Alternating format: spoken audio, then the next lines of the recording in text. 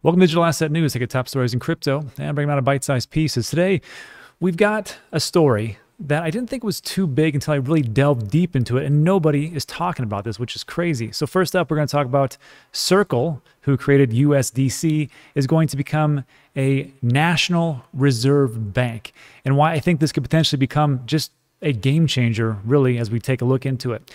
Also, we're going to take a look at what I call a hacker with a heart. We're going to take a look at the Poly network hack, as how this hacker is actually giving back funds. And then lastly, we're going to take a look at Suze Orman, who is a financial guru, and she finally gets on board and talks about Bitcoin and how you need a dollar cost average. But what really surprised me about it is just how wealth, or how deep her knowledge goes into Bitcoin and how great it can be. And then also we're going to talk about the Puerto Rico video, which I'm going to drop tomorrow, and my final thoughts. So first up, let's just take a look at the market and see what is going on. So of course, what goes up must come down, and that is exactly what has happened here, where we got a market cap of 1.85 trillion. We hit 2 trillion and just happened to lose 150 billion. What are you going to do? So 150 billion gone, people taking profits, taking the crypto off the table, or their money off the table. And that's normal. That's what people do, and not a big deal. If you have taken money off and taken a little bit of profits, hey, good for you. You don't have to be rock hands, stable hand, diamond hands, whatever the sayings are, which I think is a ridiculous statement. I don't think you need to hold until all time, until eternity. My goals are not your goals, and your goals are not everybody else's. So whatever you need to do to take care of you and your family, you do that thing. And that's the big stuff that's going on. As far as coins, as far as the tokens, and I'm using the Trade the Chain format. So if you want to take a look at that, links in the description. Hey, Bitcoin, 43,000. Ethereum has dropped below 3. And Binance Coin is 373. I'm just going to go over the top 3. And if you don't like it, well, then you should be talking more about your project so I can talk about the top 3. That's all I'll say. So here's also what it is if I want to take a look, if you're a big trader, we'll take a look at the projected range as far as with 90% accuracy. Take a look at these between 0.19 and, wow, plus 8% in the next hour, 0.6 to 6%, -2 to plus 7%. Look at Perlin, Tron, wow. Electroneum, Keep Network, Titan Swap, Stacks, and Raiden Network. I don't know any of those, but maybe somebody out there who does and likes to trade, that could be your big play. All right, so that is what's going on in the market. Let's just break into the day's top story, which is what I think is it's fantastic, honestly. And there was a story from Bitcoin.com, and all these stories, they kind of flesh it out, go over like the basics, and it just talks about how Circle, who created USDC, intends to become a full reserve national commercial bank. And it's a good article, very sparse. So I went to the source just to take a look at what is going on. And this was actually written by Jeremy Allaire. He's the CEO, he's head of Circle. And I like to see what his musings are, what he's talking about. And if he wrote it, maybe he's got somebody that works for him, but it's really well thought out. And this is what is going on. So when we take a look at this, first of all, I was pretty surprised that USDC was launched just 3 years ago. Just 3 years ago. It's not like Tether, where it's been around for a long time. Just 3 years. And I thought that was pretty impressive from what they've done. But it states USDC has grown to become an important infrastructure for the new digital currency-enabled financial system. Circle, in partnership with Coinbase and through the Centra Consortium, designed USDC to conform with stringent U.S. money transmission, supervisory, and regulatory standards. And when I take a look at this, I think to myself, why do you have to do all those things? Why do you have to really get in there and really just, make it so stringent and so tough to get things done? And the reason is, the basic reason just really comes down to this. It's because you want to build partnerships and you want to grow at a pretty good rate. And at some point, you're going to need partners. And partners, like with Visa, which this was done a long time ago, December 3rd, 2020, Circle announced its partnership with Visa to bring the benefits of stablecoins to businesses worldwide. We had covered this back then, and I didn't think it was a big deal. I'm like, that's great that Visa is along for the ride, but who cares? Who cares about stablecoins and USDC? We'll get to that in a second. So to come on back here, we've got with USDC at more than 27.5 billion in circulation, and building on our long-standing commitment to trust, transparency, and accountability in the dollar-denominated reserves backing USDC, we are setting out to become a U.S. federally chartered national commercial bank. And what this means to me is, I'm not a big fan of a bunch of banks, but what it means to me is that on top of this and the crypto bank that's going to come up in Wyoming, this is a big thing because now people can go back and forth, and it's like a ramp. It's like a super simple ramp to go between the banking service, traditional banking services, to money, to stablecoins, to cryptocurrency, to DeFi, and back again. It's a seamless integration, and I think it's going to make things a lot easier. And on top of that, if we can get some type of insurance, FDIC insurance or something like that with hacks and things, I think that would be an ultimate game changer. Imagine how easy that would be to convince your friends, family, loved ones to get into cryptocurrency by just going to something they already know what to do, a bank. And it just makes things a heck of a lot easier to integrate. Anyhow, Circle intends to become a full reserve national commercial bank operating under the supervisory and risk management requirements of the Federal Reserve, U.S. Treasury, OCC, and the FDIC. I know some people will say, well, I don't like that because I hate the government, but I got to tell you, it's a lot easier to start a revolution when you're coming from the inside out as opposed to the outside in. In the coming years, we anticipate that USDC will grow into hundreds of billions of dollars in circulation, continuing to support trillions of dollars, and check this, in low friction, high trust, economic activity, and become widely used in financial services and internet commerce applications. So think about that for a second. If you want to transport money around, we always talked about this with XRP and Ripple and other different things. Wouldn't it be great just to do that with a stable coin, especially in a bank that you could do, and then not have to pay, $20, $50 or whatever else it is to send money back to your family, friends, and loved ones to whatever country that you're from, or just to send money via a wire. A wire via a bank is $20 every single time. So do you think that huge businesses would love to get away from that if they can use some kind of stable coin and just transfer it over? And on top of that, wouldn't it be great if you could go into a bank and have a pretty good savings account or checking account that gives you some kind of yield like what Voyager gives and Celsius gives, which is like 8.88%, 9%. Maybe it'll be the same thing with these stable coins. I think if I was a bank, traditional bank, I'd really want to get on board this before I get blockbustered. So to continue on, since inception, USDC reserves have been bound by the permissible investment rules under state money transmission regulations, which is how we are regulated today. These rules and central standards are designed to protect consumers and ensure one-to-one dollar liquidity. And when I'm talking about liquidity and one-to-one swaps, think about this and think about other stable coins such as a Tether, which there has been a big discussion around that if they have liquidity. I'm not here to debate that part. I've already talked about that in numerous videos.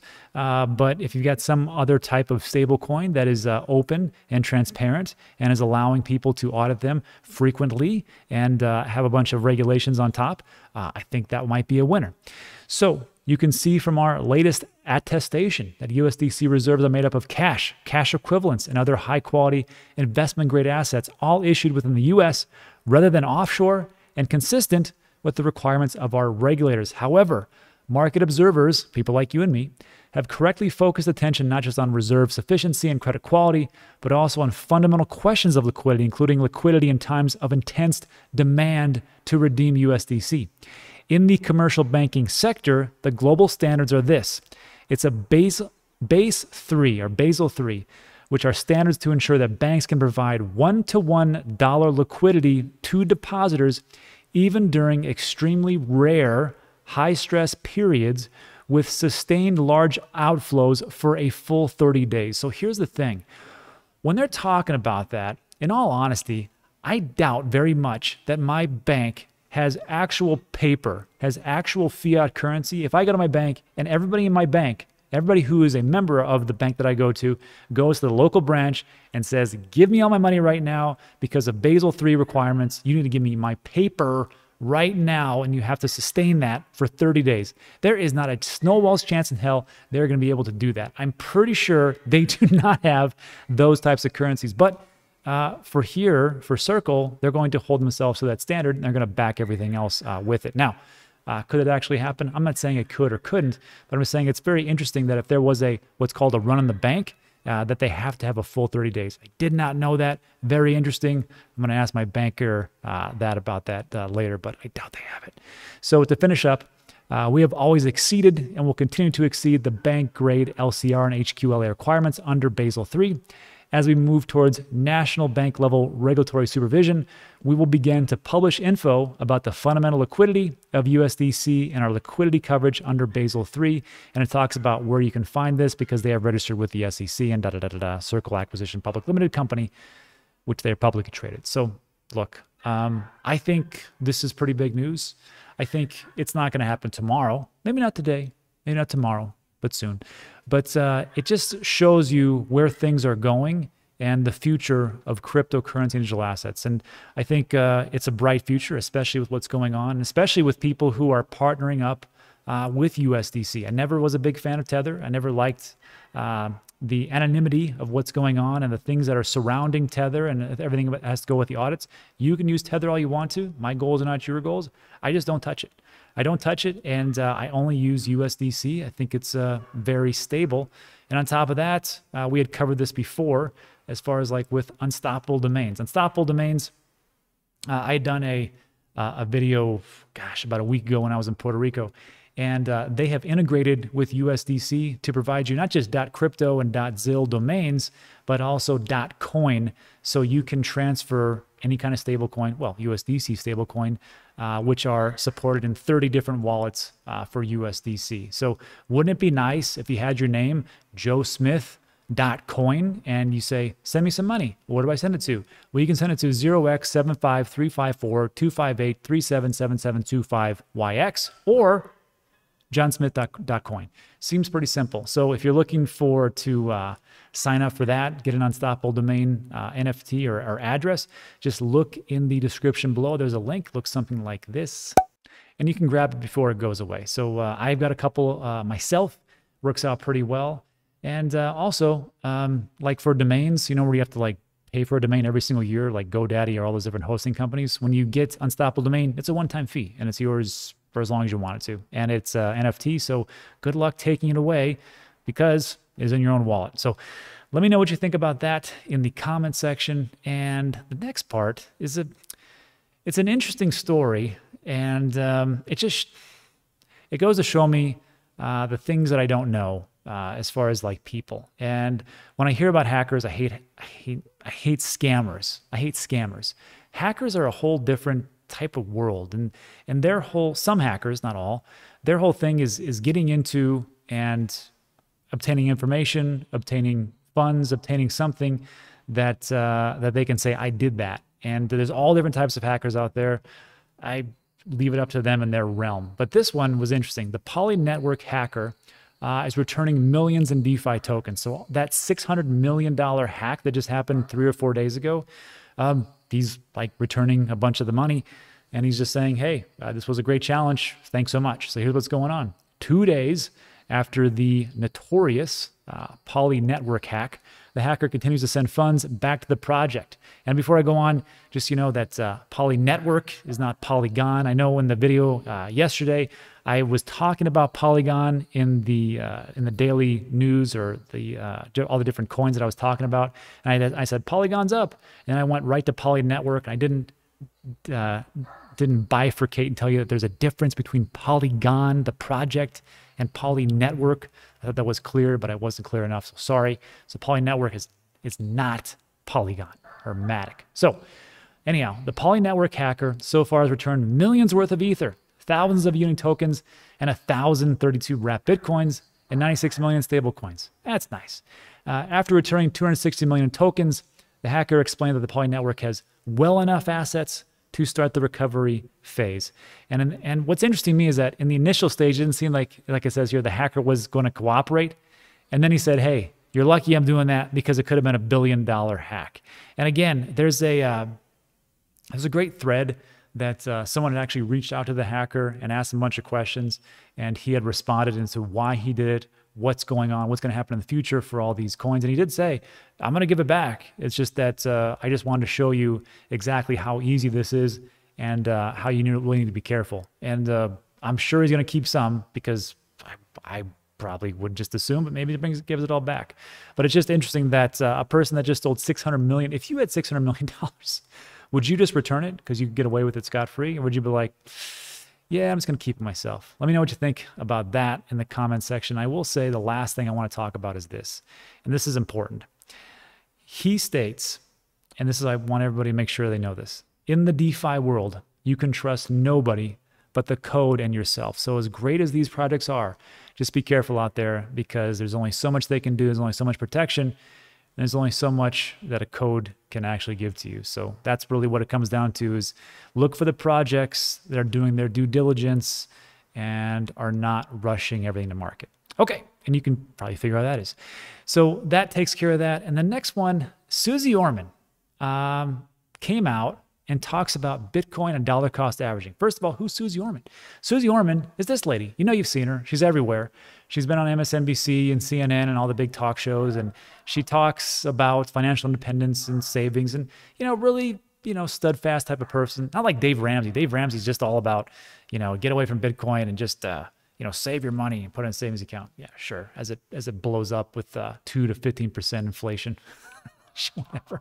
But I mean, he does have some good points. Nothing against Dave Ramsey. But Suze Orman kind of blew me away that she was so well-versed in Bitcoin. So here's what's going on. The Suze Orman Financial Group founder, whose show ran on CNBC from 2002 to 2015, written 10 consecutive New York Times bestsellers, named twice on Time Magazine's list of the 100 most influential people, and was appointed as a personal finance educator for the United States Army and Reserves in 2016. Boy, I wish she was around when I was in there because I blew a lot of money. In her recent Women and Money podcast, Orman advised her listeners how to invest in Bitcoin and shared why she thought the crypto will perform well in the future. She says, I think it's something that you hold for the long term or you dollar cost average into with very little amounts. Sounds good. Sounds very safe. I'm sure once you get in there, it's really a gateway crypto. And before you know it, you're going to be buying a bunch of other stuff anyhow. So if Suze Orman is telling her millions and millions of fans what to do, and they trust and respect her, I think that's some more people and a win for us. Furthermore, she noted that crypto could become a payment mechanism, elaborating. It seems that the direction Bitcoin is going is that unlike gold that can't be used to make a purchase, it seems like people are starting to gear up where crypto isn't just going to be something like gold, it really would possibly turn into a payment structure. And I couldn't have said it better myself. And she probably is citing things about El Salvador and different countries trying to integrate Bitcoin. So I commend Suze Orman for looking beyond the pale and finding the next opportunity, which I think crypto and digital assets are. And again, it's not so much about, you know, people getting into it. It's about people who trust and respect people, and trust. It's a big thing. It's a commodity you can't buy. And when somebody like that comes out and says, Bitcoin's safe, Bitcoin's okay, you should be okay with investing into it, I think a lot of people will sit up and take notice, especially all those boomers out there, which I'm rapidly becoming one of. Anyhow, so that is what's going on. And then lastly, I just want to finish up with two other things, which is, I know I've been promising this Puerto Rico video, and there's been so many things going on. I'm not going to go into it here, but I'll be talking about some limited parts about my experiences, who my realtor is, who my lawyer was, and everything else on tomorrow's video. And I want to reference this article, which was from CoinDesk, about living in Puerto Rico where the taxes are low and crypto thrives, and just kind of give you a basic overview about what's going on. And, you know, if you wanted to go that route, the pros and the cons and everything else. I'll be doing, this will be a two-part. And once I get to Puerto Rico, which will be in 3 weeks, I'll be sitting down with those people I just talked about, real estate agent, people around there, people who live there, lawyers, people you can contact, everything else. I'm just going to give you the blueprint about exactly what I did. And then my final thoughts are this. Look, tomorrow is a big day for Cardano, ADA. Charles Hoskinson's going to come out, and he's already pegged a time slot or a day for when he is going to reveal smart contracts. I would see that this is going to be a big day for Cardano, and finally it's here. So look for a little price action there. Not investment advice, just investment opinion, and you can take that as you will. But again, I think we're going to see some turbulence, especially in this month, especially with that infrastructure bill that got passed by the Senate, has to go through the House in the US. And I think there's going to be some haggling, and maybe we'll see it even shot down and get sent back. I don't know. exactly how to work, but even with that news that came out and the that poly hack, 600 million, look what happened in the market. Still went up. So when you see negative news like that and the market still hits $2 trillion, looks kind of bullish to me. Anyhow, I think it'll be a good time. Good time had by all. We'll see. So look, if you made it all the way to the end, I want to say thanks for sticking with me. I appreciate it. If you liked the video, found some value, give it a thumbs up. Also consider subscribing. A lot of things we talk about are time sensitive. And that is it for today. So thanks so much for watching. I appreciate it. And I'll see you on the next one.